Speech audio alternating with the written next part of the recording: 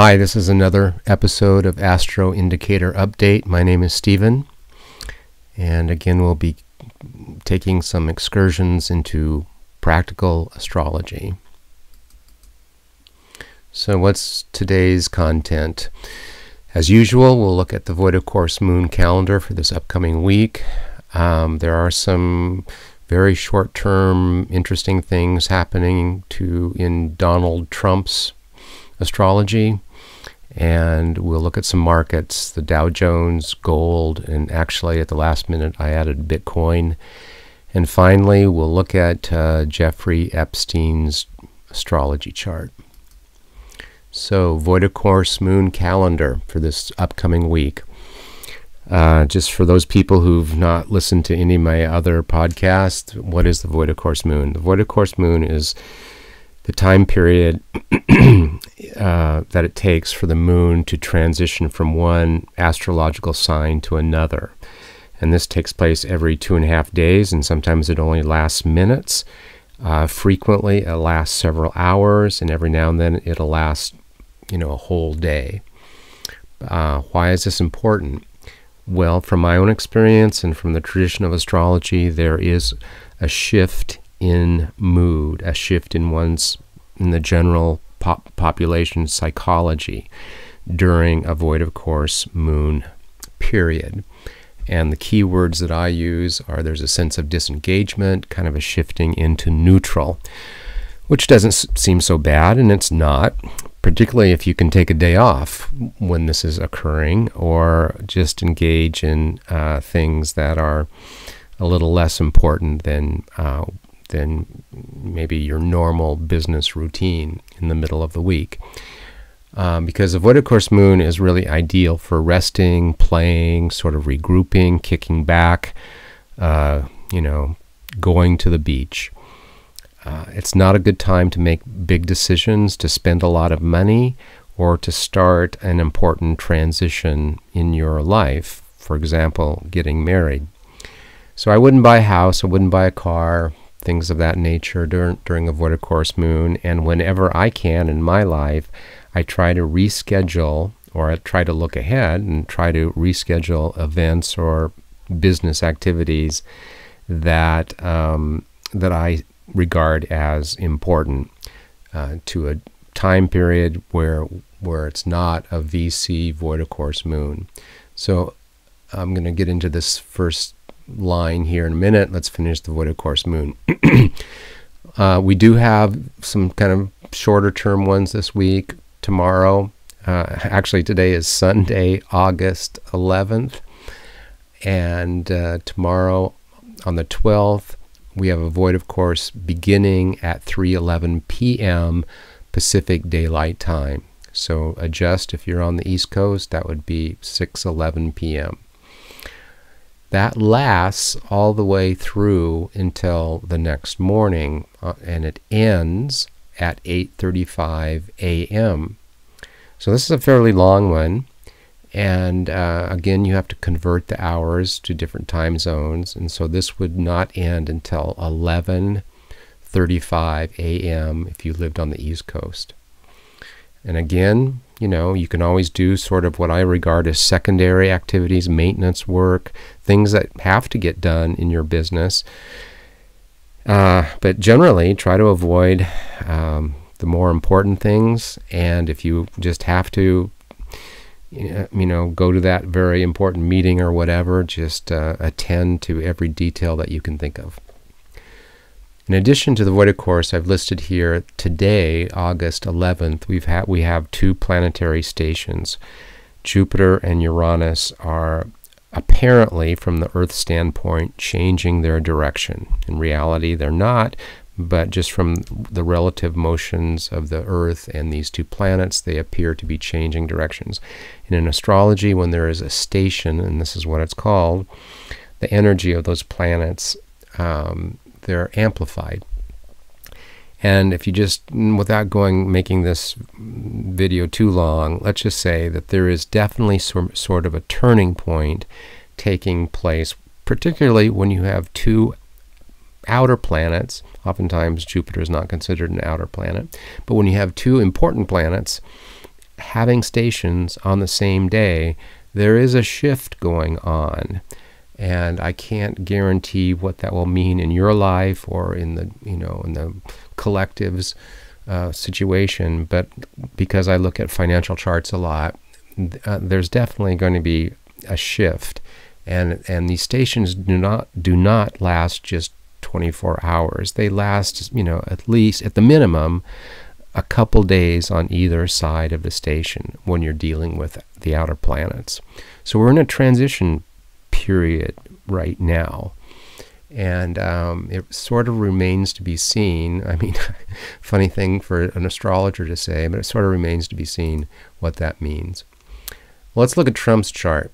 And here again, if you've been watching the video, this is a bi-wheel. We have Trump's natal chart in the center, and we have his transits, where the planets are located currently, plotted, positioned relative to his natal chart in this outer ring. Okay? Well, what's going on? Well, actually, over a few-day period, he has Mars transiting his own Mars on his ascendant. So this is going to be taking place definitely Monday, Tuesday, Wednesday. And so, what are the general meanings of Mars? I mean, on the most kind of benign level, it's someone whose energy, just general energy, activity, is increased. They have energy to burn. They can, they just get more accomplished. Things that are positives. On the negative side, your one's, anger management needs to come into play sometimes. Your people feel like they have a short fuse. They're impulsive. They can blow their top, And so we'll see what happens in Trump's world, what's going on. But he may be, the most positive thing would be he's really going to initiate something new, maybe politically or policy-wise, in the coming week. That would probably be the most positive outcome here. In addition to Mars conjunct Mars and his ascendant, he has this ongoing Pluto in conjunct Sun. So things are intense. I mean, this guy's intense anyway, but things just continue to be intense, kind of right on the edge of crisis a lot. Continuing, he has Mercury in conjunct the ascendant. So here's Mercury right there, 29, 29. It's 30 degrees. It's an in conjunction, and in conjunction is also 150. But this, there could be an exceptionally large outbursting of him tweeting things on his Twitter account over the next few days. Jupiter is opposite Uranus. This has somewhat of a modifying effect, a little bit more, presenting himself in a more, competent leadership role, even though it may seem quite unorthodox. And that also is lasting over a period of time, not just this week, but over several months period of time. But I just wanted to point out this Mars thing, because something's up. Not only do we have these transits happening today, this is a strong transit, happens every 2 years in an individual's chart. It's particularly strong because Mars is so strong in Trump's chart. Let's move on. Dow Jones. We are at sort of a critical point here. Big drop this past week. I was seeing increasing volatility in the astrology, which is represented by these vertical lines. The blue lines are more traditional support and resistance areas. These blue lines here, the horizontal lines. The green lines are also traditional trend lines used in technical analysis. We've had a big drop. We blew through a very important trend line here, but bounced the last 2 days and got above it. That trend line needs to hold. This support line right here needs to hold. I'm using a proxy from the chart service that I use. It's DIA and ETF. But you could see this in the Dow Jones Industrials, the equivalent levels. These are important levels. So what do I see? Well, oddly enough, from my research into this, we do have generally some bullish energy coming up that would support a bounce.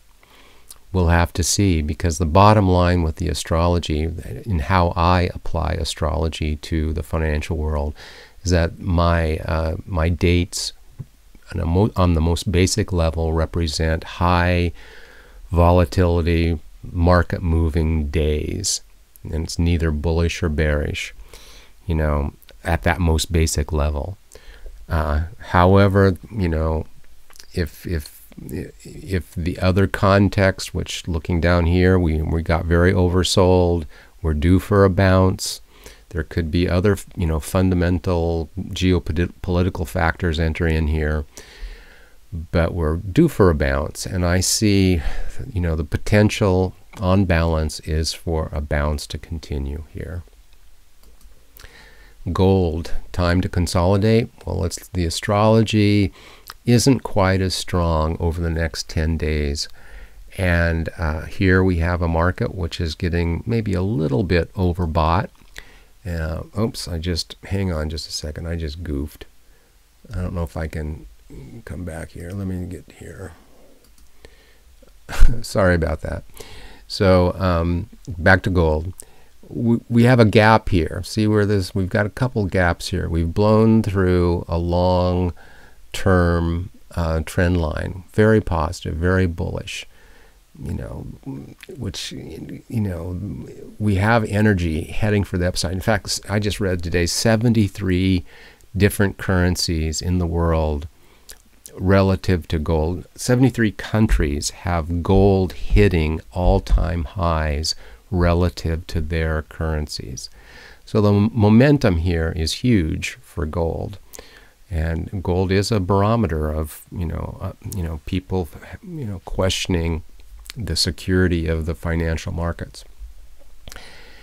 My point here is that the astrology looks more like gold may consolidate to me. It may trade sideways. It may pull back and bounce off this green line at a certain point over the next week or so. It's called a back test. Very common thing to happen. And so I wouldn't be surprised if that takes place. We've already had 2 gaps. Having additional gaps would be rare. So, the bottom line here is my better judgment tells me that gold may trade sideways. That's my point. Okay, Bitcoin. I added this at the last moment because Bitcoin is kind of hitting a decision point area. We have kind of an expanding channel with these green lines. We went through it, and now, from some chartists would say we're forming a completely different channel this way, which some might interpret as a flag. Hard to say. I maintain trend lines from previous chart patterns and see how they interact, and we're kind of trading into a corner here. And we have that blue line is a support and resistance area, which we just recently, broke to the downside. But we've got a number of support resistance areas coalescing, so to speak. And in the astrology, the astrology looks like, I think this date coming up on actually tomorrow, Monday, and August 17th, which is Saturday, are pretty important dates to tell us which direction Bitcoin may be going for a while. We don't get much information from the momentum indicators down there because they're sort of in midway neutral zones. So let's play off the technicals here. The astrology, to me, I was going to say that it has an upside bias. So enough of that. Okay, I wasn't going to do Jeffery Epstein for a while because it just seemed like clickbait, but this is, what happened to him is I think, very important because I think many people in the country are skeptical about the story, and it's at least very suspicious. So I looked at his chart, and this is his chart. I don't have his ascendant, so the ascendant is probably inaccurate. So the chart was set up for around noon. He was an Aquarian. Let's see, where was his moon? Moon in Aries. He had Venus conjunct Mars. Okay. That in itself tells you, particularly with someone with a strong Aries, this one had, very large focus on sex and looking at women, objectifying women in that regard. We know his story, and so it shows up in his astrology over and over again. But what don't we see? Well, this person also was somewhat prone to depression, somewhat prone to compulsive activity. Right now, and when he died, if he did die, let me add, that's the story, that's the narrative. He has Pluto transiting Mercury. Here's Pluto, outer planets. Pluto, it's in retrograde. It is conjunct his Mercury. So things were really, he was in a lot of probably mental turmoil right now, sense of crisis. So that, if he did commit suicide, this would be an astrological signature that supports that event, let's say. He also had transiting Saturn conjunct his Chiron. So again, a very dour mood, feeling very restricted, and that could have pushed him over the edge. I also got into looking, like last week, I looked at Tulsi Gabbard's declinations, which many astrologers do not use. And let's move on to that. This is Epstein's declinations, because unless you look at the declinations, you wouldn't see that he had a moon parallel Saturn. So look at his moon here. This middle row are the declinations, 8 degrees, come down to Saturn, 8 degrees.